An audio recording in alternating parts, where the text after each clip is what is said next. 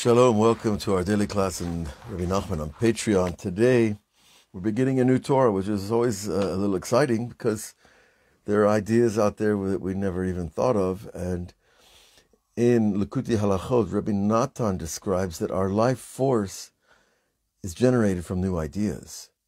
So if you're tired, do I need coffee or do I need a new idea? If I'm kind of out of it, do I need a stimulant, or do I need to think about something that I never thought of before? And what we find is that really our power is coming deep inside our soul from God, which we all know that we're being generated by this infinite being. But as we're generated by this infinite being, the renewal of the generation is through ideas. So Torah Lamed Hey, the 35th Torah begins, Ashrei Am Yodea Tru'ah Hashem Be'or Panacha Yelechun. Fortunate is the nation who knows the shofar blast. Okay, that seems kind of self-evident or self-understood. Fortunate is the nation who knows the shofar blast, because that means they know God. They're in touch with God's commands. About the end of the pasuk says, Hashem be'or panacha yelechun. King David said, God, in the light of your face, you will guide us. What does that mean? God, in the light of your face, you will guide us. So we know that no man can see God's face and live. That's a verse that God told Moses in the 5 books. Lo yarani adam v'chai. But on the other hand, we're saying, God, the light of your face, we will go. You will take us. So the light of the face is in kabbalah and in Tehillim, of course, is metaphoric language for the illumination of your intellect that shines on your face. And it's like the knowing that you get by knowing Hashem. That if you know Hashem and Hashem is with you, then you smile, you're happy, you know God is with me. And then your decision-making process is much simpler. And your guidance system is much more in tune. So King David is saying, fortunate is the nation who knows the shofar blast. Because of that, by the light of your face, we will be guided. We will be taken. Now that's the koteret, the headline of the Torah, that we will work from and come back to. But remember that headline, because one of the miracles of these Torahs are they all weave together back into their headlines and back into some general ideas that govern, well, all of Jewish history. Because remember, we're here to reveal God's kingship. We're not here because, God needed somebody to receive his book. The only reason he gave the book was he wanted to reveal his kingship. Of course, revealing the kingship means revealing the king and the people who follow the king. The first paragraph, the idea of tshuva is to return a thing to the place it was taken from. We were taken from a place, Gan Eden. And then we were brought here, and our whole life cycle is to get back there at a more refined and illuminated level. But it's just like if you find a lost item and you want to try to return it. You want to get it back to the person who lost it. The Zohar says that there are 11, I believe, main cantillations, maybe 12. Cantillations are the musical notes that appear on the letters in the Torah and in Tehillim and in Tanakh. And those cantillations or musical notes teach you how to manipulate the sound of the words for inflection and also tone, and even sometimes scale. So the zarka is one of them, and it's the lashon zarka lizrok. It means to throw.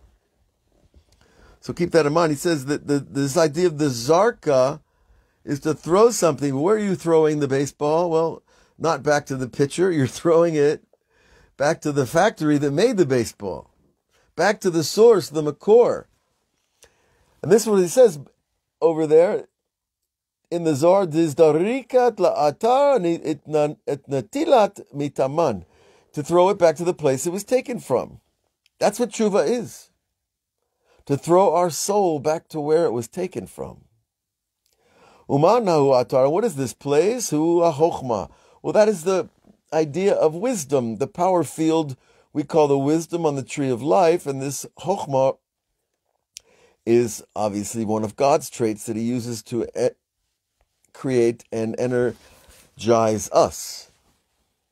V'chochma hi shorsh kol hadavarim. Kamo shekatuv kulam b'chochma asita. And wisdom is the root of all things. There is wisdom embedded in everything. Whether it's, a flower or a thumbtack or take your pick. There's wisdom in everything if you know how to look for it.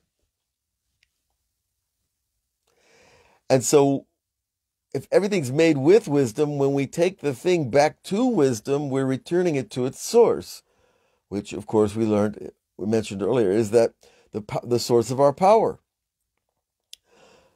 And he goes on to explain, L'chein tzarich kol echad lishmor et sichlo misichliot chitzoniot. Therefore, because wisdom is the root of all things, we need to guard our mind, our intelligence, our wisdom from external wisdom. Now, external wisdom can be defined in many ways, but it's here in the chassidut, it's connected to the idea of chitzoniut, the external, meaning the klipa or the shell. Now, it's like, for example, mathematics is pure science. It's pure wisdom. It's not like philosophy, which is the wisdom of how men have viewed, processed, filtered, and written about life. So Rebbe Nachman has a lot to say about philosophers, but we're not talking about the natural sciences like studying biology or studying, because that's all really, you're studying God's wisdom embedded in the plants and the animals and the ocean and the sky, etc. But here we're talking about external wisdoms that are not connected directly to God's wisdom. They've been uprooted from God's wisdom and refashioned in the minds of men. And they don't follow the principles that we're accustomed to in the Torah and the Kabbalah especially. So he goes on to tell us how this idea of these external wisdoms, like magic, for example, unholy magic, the occult, is a classic one. How to manipulate nature in a, demonic way, if you will. So all of these external wisdoms are mechuneh b'shem bat paro. Their nickname, the Rebbe says, is the daughter of Pharaoh. Pharaoh, we know from the Midrash, was a tremendous magician. I was going to say musician, right? Maybe he was. But he was a magician of the highest order. And the Torah tells us that he bathed in blood. Okay, that's one of the things you can do to get power. If you have enough, I don't know what enough something, but desire to get power from the other side. So Paro was a sorcerer, and his daughter was an extension of him, but she did tshuva. And that's why she merited to raise Moses. Batia, Bat Paro, was an Egyptian princess who was the one who found the straw basket in the Nile that was holding Moses. And in the end, she converted. Ki ikar ahochma liknot shlemut. So now the Rebbe tells us a very interesting thing here. It tells us that the essential wisdom that you're after is to acquire completeness, wholeness. It's not to become the smartest in math or in astrophysics or in geography, but rather it's the idea of wholeness, that your mind, your understanding of creation is complete and whole. It's not about the volume of what you know. It's more about the balance of your mind in processing reality. And this idea of the balancing of wisdom is balancing the wisdom, godly wisdom. But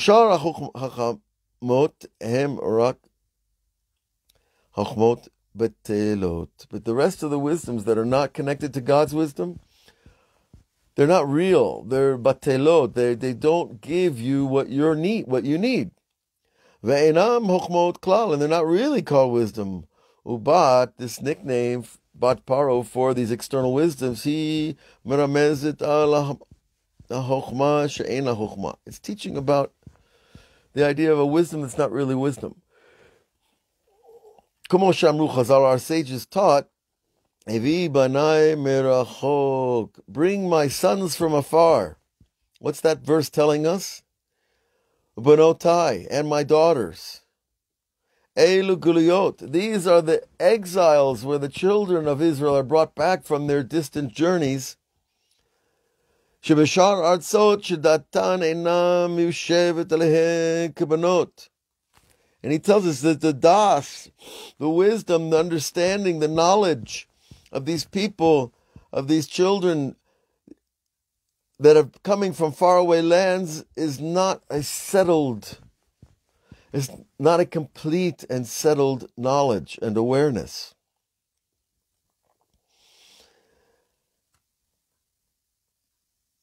V'paro lashon bitul. And paro is also connected to the idea of canceled or nullified. Why? Como katuv, as it is written, El tafriu et ha'am. Because over there it says, don't bother, in the book of Shemot, the book of where Moses and Pharaoh are meeting quite often, Al tafriu et am, don't bother the nation from making their bricks, with or without straw. Don't bother the nation. Tafriu, the word lafria, you hear, and even in modern Hebrew is to bother somebody or something. So Pharaoh, he's a big bother, this guy. And because it's the same letters, Pei, Resh, Ayin. V'hochmot chitzoniot, and these external wisdoms, hem bechinat kaneh. And now he goes on to tell us another idea about these external wisdoms, that they're given they're connected to the idea of a tube. A kaneh is like a reed that grows in the river, has a tube that you can blow through. Okay, so these external wisdoms are like this channel, this pipeline. Ki yesh kaneh b'kedusha, because there is a holy pipeline. V'hem hochmot kedushot, and these are the holy wisdoms. As it is written, kaneh hochma, acquire wisdom. And God made holy and unholy wisdoms balanced with each other, one in relation to the other. So that there's always free choice. That you want holy wisdom, or do you want unholy wisdom? Hayinu kaneh shebeklipot, because just like there is a pipeline of the holy wisdom, there's a pipeline of the unholy wisdom. We don't want that pipeline, because it's going to dirty up the water of the mind. As is written, gar chayat kaneh, and the animal roars through his vocal cords. Hem mahochmot chitzioniyot, these are the external wisdoms, crying out, come learn me, come manipulate me, come use me. V'Yisrael am kadosh, and the Jews are a holy people. V'kol echad Yisrael, and everyone from the Jewish people, yesh lo chelek Eloha mima'al, they have a portion of the upper God in their soul, shehu bechinat chokhmah, which is an aspect of this wisdom. And again, the verse, kulam b'chokhmah sita, God used wisdom in the creation of everything, v'al shem zeh nikraim reshit, and therefore wisdom is called reshit, the beginning, which is connected to the root. And I want to throw out a little idea here, which I think is kind of interesting, that we say reshit chokhmah yirat Hashem, the beginning of wisdom is the awe of God. And the Rebbe told us here that the tshuva, true repentance, is returning a thing to its source. So let's say a person uses his power of strength to do bad things. Now he needs to, the tshuva is not to throw away your power, it's to use your power for good things. Same thing with your wisdom, same thing with your heart, same thing with your body. Whatever you misuse or misappropriate your soul for various activities, we need to take those powers and use them in good things, and that's the tshuva. And that's returning it to the source, and the source, he tells us earlier, he told us, is wisdom. So if we throw our wisdom to the external forces, then we need to take it back. And that's the tshuva. So, with that in mind, what about wisdom itself? The true wisdom is returning to the root of wisdom. And what is the root of wisdom? Eini yodea. I don't know. As it says in Pirkei Avot, teach your mouth to say, I do not know. Eizu hacham. Who is the wise person? Haro'et hanolad. He can see what's coming down the road. So when we turn our mind to wisdom, we're turning ourselves to the root of who we are.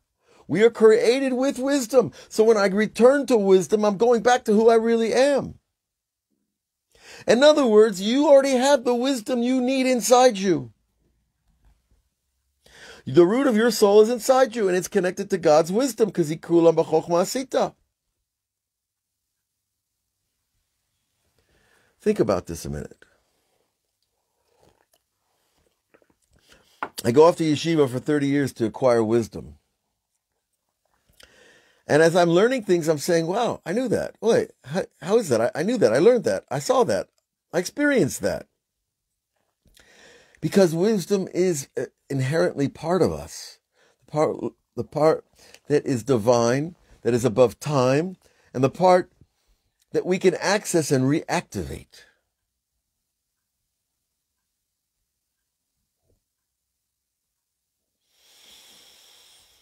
Something to think about, my friends. Something to really think about. It's not shayach. It's not applicable to call anybody stupid. They might be inexperienced. They might be uninitiated. They might be uneducated.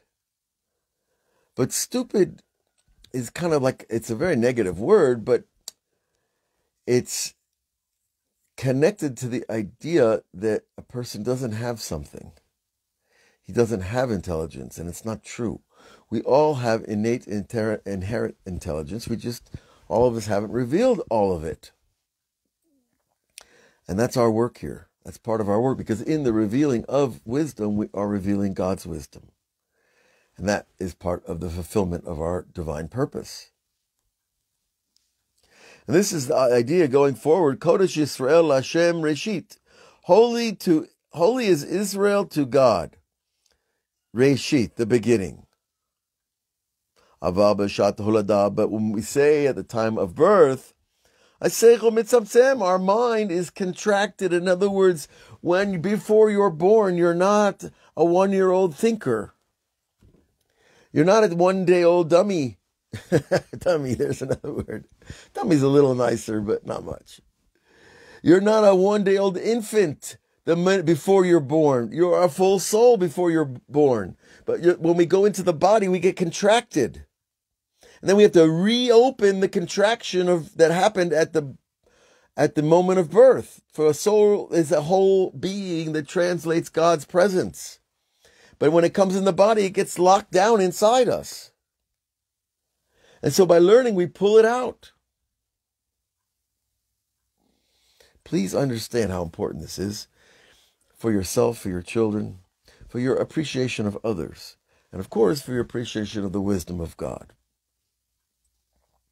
And he says, everyone's mind is contracted inside them. But when we start to use our mind in contemplation, especially in avodat Hashem, we use the mind in serving God. A person's mind goes and gets greater. As it is written, V'tarev chochmat Shlomo, that Shlomo increased his wisdom. It wasn't like he was born with a static wisdom. It was a wisdom that, a capacity for learning that grew and grew and grew.